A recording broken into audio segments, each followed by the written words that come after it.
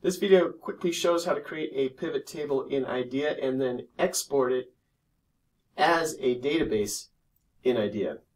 The pivot table site I'm not going to spend a lot of time on. You just click on pivot table under analysis. I'm going to leave the name as is. And let's say I want to analyze the neighborhood group. These are Airbnbs in New York.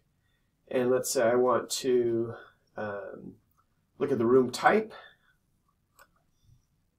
And I want to look at the price, and let's see what this is.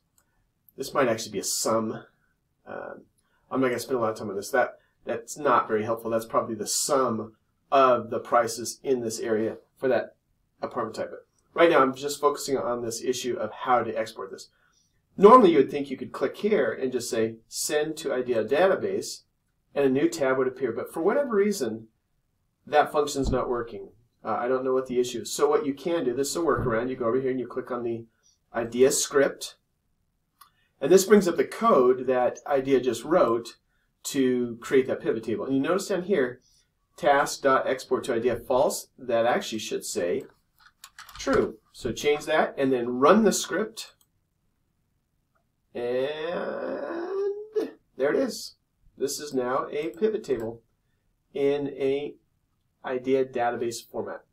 Hope it helps.